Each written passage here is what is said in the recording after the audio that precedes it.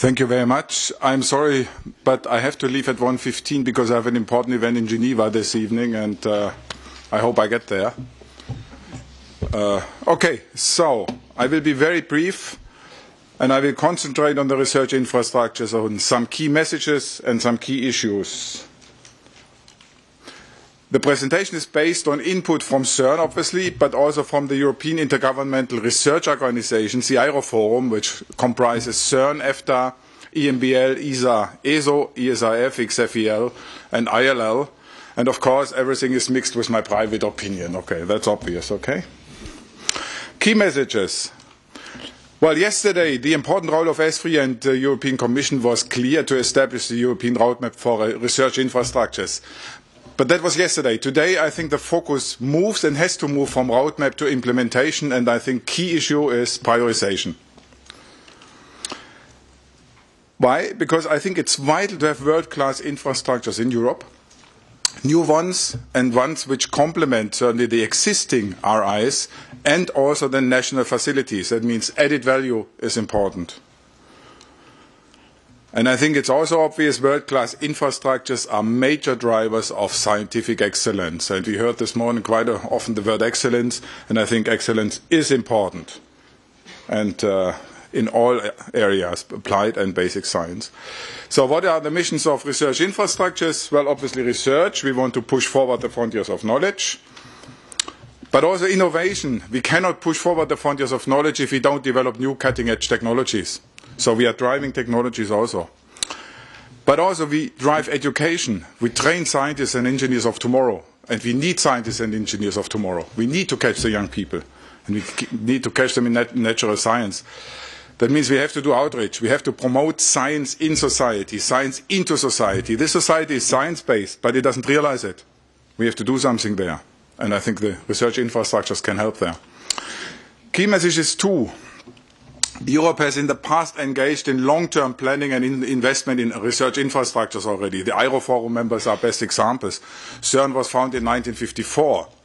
And I think we make a mistake if we don't use experience or expertise which are available within these infrastructures when implementing new RIs. We don't have to invent the wheel all the time. So I think that's important to keep in mind.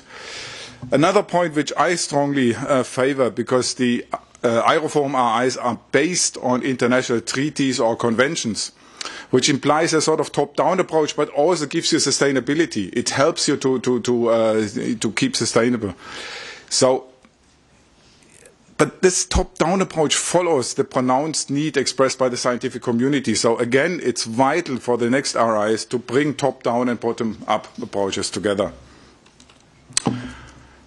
And another point which I want to emphasize very strongly, world-class excellent infrastructures need excellent staff, and you get only excellent staff if you give intellectual challenges for all staff in the RIs. Staff which is demotivated doesn't drive excellent infrastructures. You need to challenge them also intellectually. I think it's a very important topic. 3, scientific excellence must drive the completion of the era. For this, also international scientific cooperation is vital. Be global. Keep in mind that we are in a global environment, so be global. Maybe even for membership. We are opening, for example, CERN. We have changed the E in CERN from European to everywhere. That was supposed to be a joke, but okay. I'm sorry.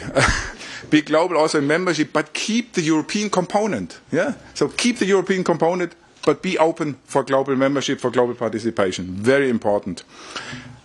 Equally important is the pan-European scientific cooperation. We need to establish close cooperation of RIs with national facilities. That means we have to upgrade or even establish national facilities to allow the usage of the European RIs. That's important. I have, I think, 5 key issues now. Key issue 1, it's not prioritized, but one issue is certainly mobility and training. As I already said, excellent science and excellent RIs need excellent people. So we need mobility for all staff and users of the research infrastructures. Issues here are staff transfers between RIs. We have a lot of RIs, but not much staff transfer yet. Dual career partnerships are important for that. I'm not offering you solutions, I'm only offering problems. Well, education, well, you are here to solve it. Okay. Education cost, I mean, for the children, for example, and in particular also social security, for example, pension benefits, the pension rights. This is really a stumbling stone in Europe. If you want to have a good European era, we need also to have other means in Europe in order to allow that. Yeah? So keep that in mind. And there are 3 dots, that means there are many more topics. But we also need, for excellent people, training for all staff, for the users, and also for the management. It's not so easy to manage such big RIs. Better train the managers. Yeah, it's okay. It's yeah, you will see it's not so easy. Outreach. Everybody agrees. Not only Europe needs more scientists, engineers, staff, etc. So I think for this we have to have targeted outreach activities, and we have to encourage the interest in careers in science, not only the interest in science but also the interest in careers in science. In addition, society needs to realize and to appreciate science. And for this we have to bring the innovative science we are doing and our exciting results and their application to societal challenges to the notice of society. And I'm very happy that meanwhile CERN results are not only discussed as results, but also the way how science is being done. This is the best education we do for journalists. Yeah? That they realize, seeing in newspaper that they discuss probabilities and sigmas, and God, I mean, this is new.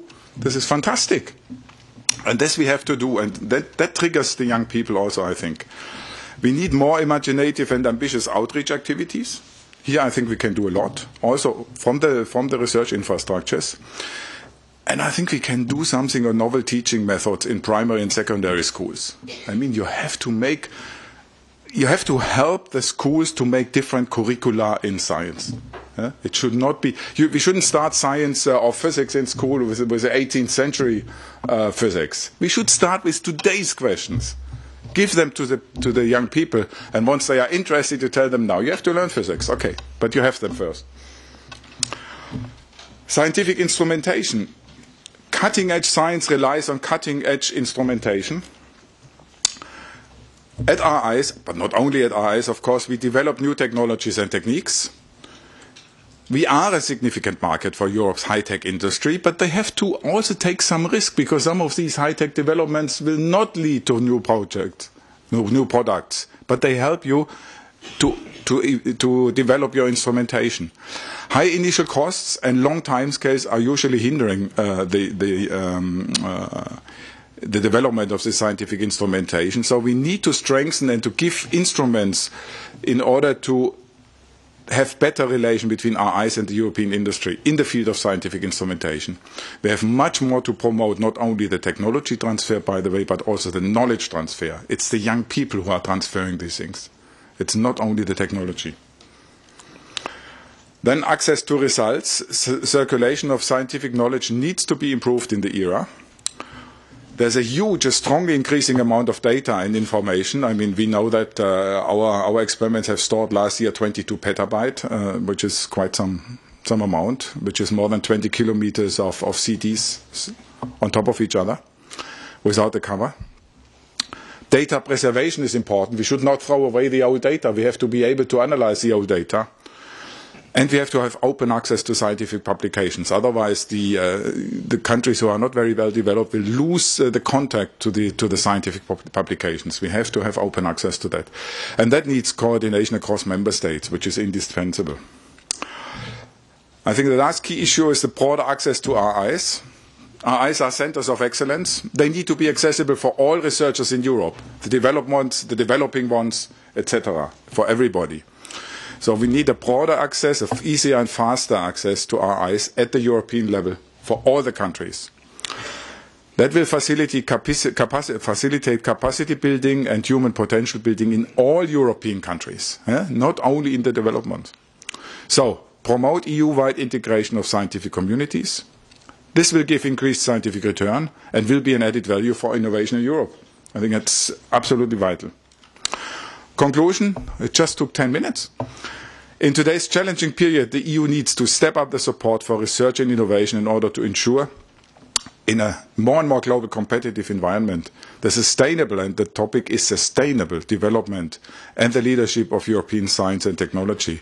And this is necessary for the upturn and growth of European economy. We will not avoid another crisis, but it might help us to moderate another crisis, and another crisis will come. And I heard this morning so much about the crisis. I think we should be a little bit more optimistic. If we are always pessimistic, the crisis is automatically there. So we should really look a little bit forward with some optimism and do something against it. And I think the RIs are an excellent tool for helping Europe for the near future. Thank you very much.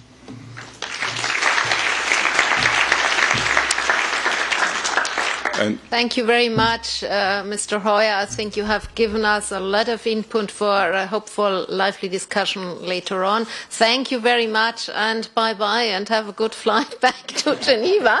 And now I step back to the agenda and ask Roxana Dalia Akli to give her her view and insight in the outcome of the consultation process.